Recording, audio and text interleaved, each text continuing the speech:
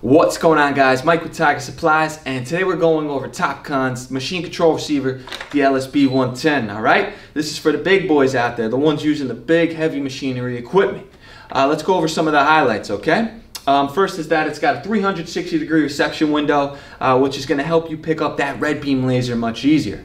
It can be installed both wired and wirelessly. We see a lot of guys actually do installing it wirelessly just because it's easier, and they actually pair it with the in-cab display, which allows you to check grade from the cab instead of going outside. This is going to make you way more productive on the job site.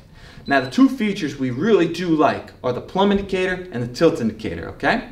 What the plumb indicator does is it lets you know when that arm is plumb so that when you're checking grade, you're going to get a much more accurate reading.